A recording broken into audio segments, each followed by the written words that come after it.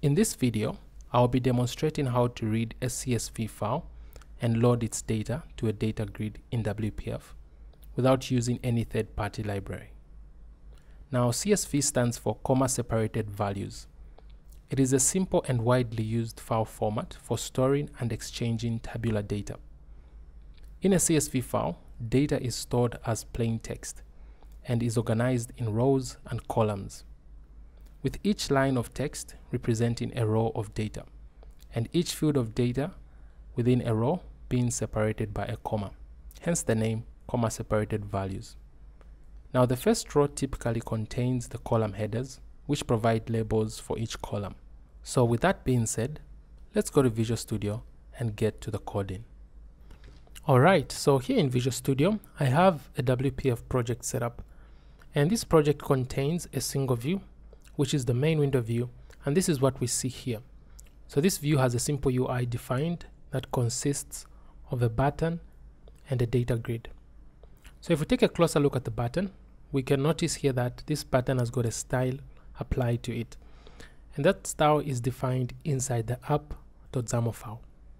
So basically, the way this application is going to function is that each time I click this button, it's going to open up an open file dialog, which will allow me to select a CSV file. Then from there, I'm going to extract the data and display it inside the data grid. So the first step is to implement the logic that's going to extract that data. And the best way of doing that is by creating a class that's going to encapsulate the logic. So I'll go to the project here and I'll add a new class. I'll name this class CSV data. So I'll start by making this class public, and it's going to contain a single method that's going to handle the logic of extracting the data. So I'll add a new method, and it will be a static method.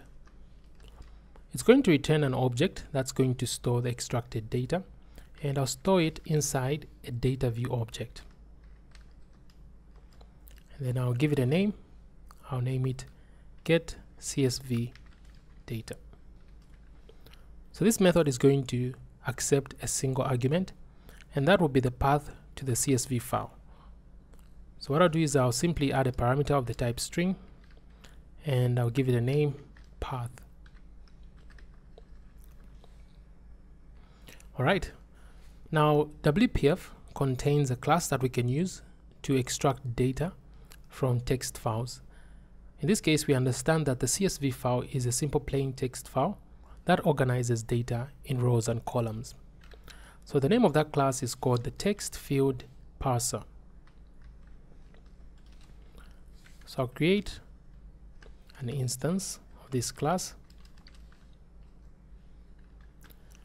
and this constructor takes in a string, which is the path to the text file that will be manipulated. So in this case, I'll simply pass it the same path that will be passed through the method. Alright, so once I extract the data, I would like to store it inside another object, and the best object for this job is the data table object. The reason I use the data table object is because I want to maintain the table format. So I want to keep the rows and the columns. So I'm going to create a new instance of the data table class, and that should do it. Now, this class helps us manipulate plain text files. Now we understand that the CSV file uses commas to delimit, or basically to specify when data begins and when data ends. So we need to also tell this class the delimiter. So in this case, what character is used to determine when data is beginning or ending. So I'll simply get the object parser, and I'll call a method called set delimiters. And here I'll simply specify a string, and this string will be the comma. Alright, so that should do it. So I'll start extracting the data, and to do that, I'll add an if statement, and I'll get my parser object. Now this object has got a property called end of data. So basically, this is a boolean, and this property can indicate two conditions. The first condition is that it will indicate that there is data to be read, and the other condition is that it will indicate that there is more data to be read. So if we read halfway, this will always return false because it's not the end of the data. So we can use it to represent two conditions. So what I'll do is I'll ensure that there is data, and then I'll read the data. So I'll create a variable. I'll name this variable columns, and this will be equal to the parser. Then I'll call a method called readfields. So what this is going to do, it's going to read a single line in the text file, in our CSV file, and it's going to return an array of strings. So whenever it finds a comma, it will create a string and store it inside an array. So we understand that in the CSV file, the first row represents the column headers. So by reading the first row, we are extracting the columns. So what I'll do after I have the columns, I'll call the for each loop, and I'll simply say for each column inside the columns list, simply add that column to the data table. So the data table contains a property called columns, and this allows us to add the column names. So I'll simply call the add method, and I'll add those names. So I'll add them by simply adding each column. So this is going to loop until all the columns are done. So the first row, right? So this bunch of code here is simply extracting the columns. Now we can extract the rest of the data. So what I'm going to do here is I'm now going to use a while loop. So I'll simply say while. Now here I'm going to use the same condition, but this condition has got a different meaning here. It simply means if there is more data to be read, continue reading that data. So we called the readfields method here. So what it does, it reads the first file, then moves on to the next. So whenever I call it, it's going to continue reading the rest of the rows here. So I'll simply add a variable, and I'll simply say row. So this row is going to contain a number of fields.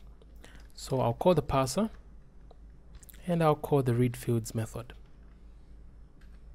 So this will simply return all the fields in that row. So once I have those, I'll add them to my data table object. So I'll simply call the rows property, and I'll add the rows.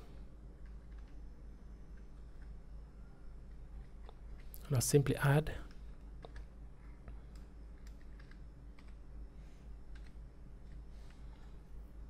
So basically what this is going to do is it will continue reading line after line until all the rows are done. So when this returns false, it means we're at the end of the data and it's time to exit this while loop. So at that stage, it would mean that our data table is ready. So what I'm going to do here is I'll simply return my data table. Now the data table has got a property called the default view, and the default view is simply going to return all the data that we stored. So I'll simply say default view. So I'll simply return that, and we're going to have our data inside this data view object. Alright, so that's the easiest way of reading a CSV file. So I'll go ahead and save this class, and I'll go to the view here. So what I'm going to do is I'll add a click handler on this button. So I'll say add new event handler. Then I'll give this data grid a name. Simply say data grid. Then I'll say CSV data grid. Alright, so I'll go ahead and save this. So let's go to the code behind of this view. Alright, so here we can see the click event handler. So what I'm going to do here is I'm now going to request for the open file dialog to be opened. So to do that, we need to use the open file dialog object. So I'll say open file dialog. Then I'll just give it a name, open file is equal to a new instance. Alright, so this is going to be in charge of opening the file dialog. So what I would like to do is I would like to only show CSV files. So to do that, I can use a filter property. So I'll simply say open file, then I'll specify a filter. So this will only show me specific files. Now the filter is a string and it has got a specific syntax that we need to follow. And basically what it is it contains two parts. It contains a description and the file extension. So I'll specify the description. So I'll simply say CSV files. Then I'll add this. Then I'll simply add the extension. So I'll simply say star then .csv. So it will simply show me CSV files and the description will be set to that. Alright. Now the open file object has got a method that we can call. And that method is called the show dialog method. Now this method returns a boolean, and that boolean will indicate on whether a file was selected or not. So what we can do is we can use an if statement. So simply say if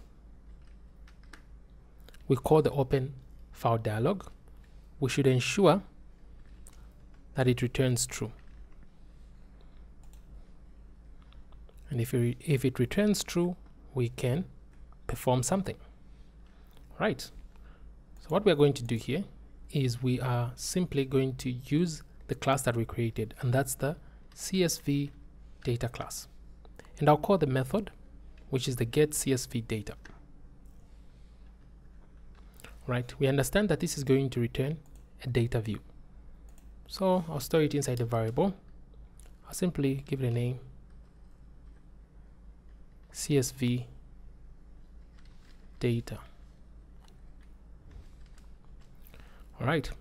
Now it requires that we pass in a string, and that string can be found in the open file object. So by specifying open file, then I'll get the file name. The file name is basically the file that we chose, and that's the path to that file. All right. So here, this method is going to extract the data and store it inside this variable. So once we now have this data, we can now pass it to the data grid. So I'll simply say, in fact, I'll go back to the view, and we give this name CSV data grid. All right, so let's go CSV data grid. Then I'll say item source is equal to the data view, which is this, and all the data contained. All right, so that should do it. So at this point, let's go ahead and test the application. All right, so the application is up and running. So I'll go ahead and click this import CSV button. And here we see we're in the downloads folder, and I have two files showing up. Now the reason we only see CSV files is because we specified the filter right here on the filter property of the open file object. Now I'm going to select the smaller file, which is this one here. All right, so here we can see the data has been loaded. And we can also see that the columns have been added as well. So this was done automatically by the DataGrid. And the reason this happened is because of the type of object we used to bind to its item source. And that's a data view object, which comes from the data table class. So that's the reason you would want to use a data table when manipulating any data, because you can dynamically add the columns and the rows. All right, so I'll go ahead and open up the other file as well. And this one is slightly larger, so it should take a few seconds. All right, so here we can see that the data has been loaded as well. So we have a lot of data here. So you can also choose to only load a portion of that data and not the whole file. You can modify the code to do that for you. All right, so There you have it, guys. This is how to load CSV data into a data grid in WPF. Thanks for watching this video. I hope you found it useful. I'm going to leave the source code to this project in the video description. Remember to give this video a thumbs up and subscribe to this channel if you find this content useful. I'll see you in the next one.